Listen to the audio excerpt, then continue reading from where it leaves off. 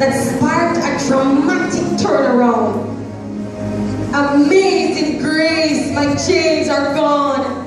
Hallelujah, I'm free. The victory was won.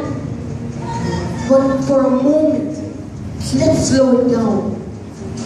Let's flip through the pages of history and take a moment to learn his story.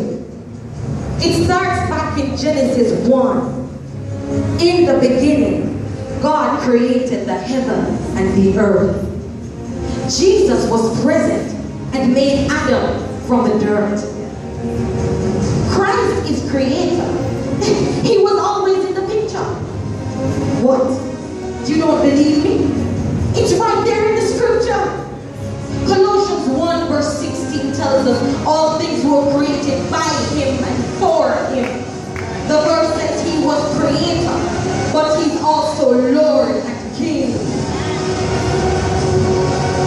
Who am I that the King would die for me?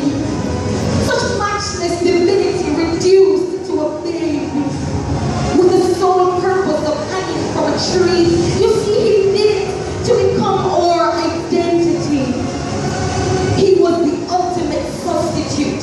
He paid the price.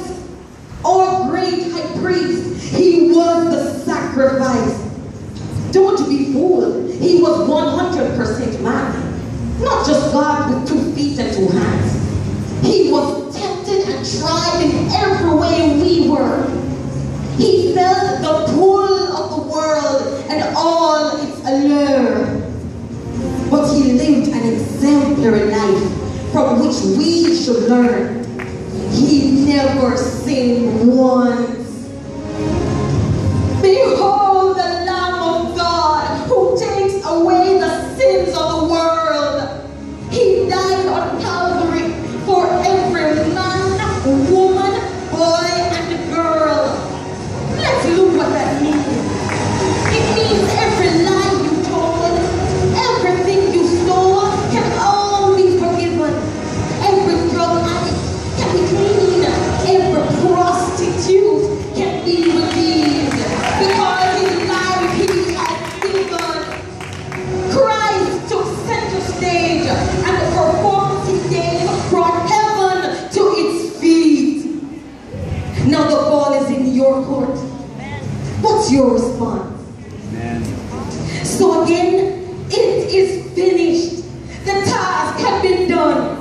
From singing joy to the world, the Lord has come to celebrating the death of God's only Son. Life was made available to all through the death of one.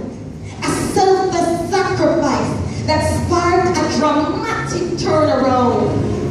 Amazing grace, my chains are gone.